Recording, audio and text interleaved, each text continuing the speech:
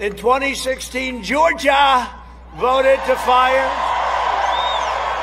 this corrupt political establishment, and you elected an outsider as president who is finally putting America first. And if I don't sound like a typical Washington politician, it's because I'm not a politician, thank you. If I don't always play, that's right?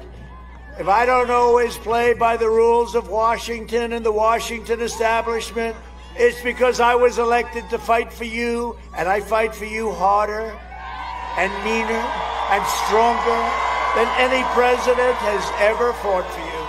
That I can tell you.